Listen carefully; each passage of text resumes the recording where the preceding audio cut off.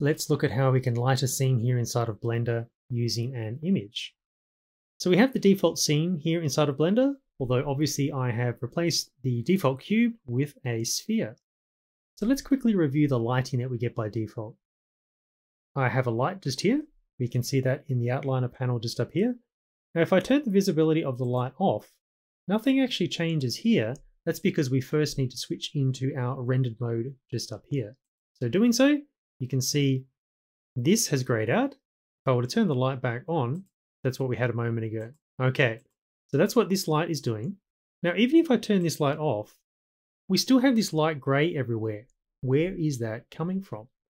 Well, down here in the properties panel, if I come down to the world section just here, the light gray is coming from this little color chip just here. Now, if I click on that, you can see that we can actually enter any color and intensity that we like. And if I actually drag this all the way down to black, sure enough, everything within our scene disappears. So that's where that background color or the background lighting was actually coming from.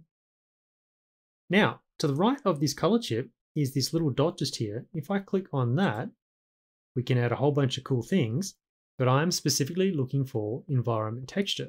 Now, if I click on that, everything goes pink. Don't worry, nothing's wrong. Blender's just looking for an image. So I just need to go to open and point to that image. Now this is a HDRI image that I have on my desktop. I got this from the website hdrihaven.com. I'll include the link in the description. If I choose open image, fantastic, here we go. You can see if I pan around just now, that image has been wrapped 360 degrees around my scene. Now if I zoom in on the sphere just here, it's pretty subtle, but you can see there is a bit of lighting going on just here. Now notice the light up here in my outliner panel is turned off. If I turn this on, and if I just pan around, I'm hoping we can see it. Pretty subtle when we do see it. There it is. You see there's a slight bit of lighting change happened just there. So I wanted you to see that because even if you add an environment texture to light your scene, the lights that you actually add still do interact with the scene as well.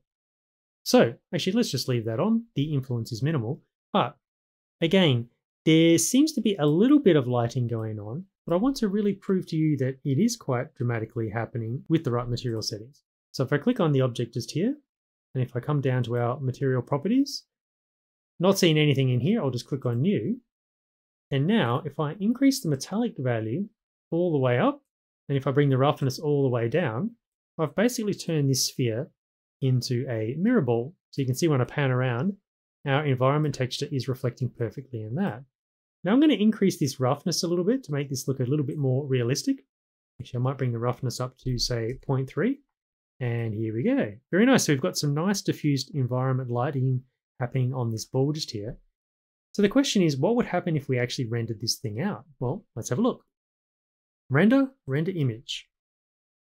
Okay, so we've got our nice lighting on our sphere happening just here, but we've also got the environment texture in the background. How can we get rid of that? Well, luckily it's pretty easy.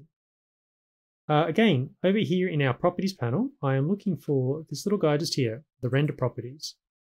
If I scroll down to film and activate this transparent option, you can see the checkerboard pattern now appears. And now if I pan around, it's nothing but transparency in the background, but we still have our image controlling the lighting on any object within our scene. Fantastic. So will this render out? Well, let's have a look. Render image. And that's the result just there. Now guys, if I was to come up to image and do a save and save it out as a PNG file, all this area, the transparency would be respected. So that's it there guys, we are done. That's how you can light your scene here inside of Blender using an image. I hope it helps. Catch you later.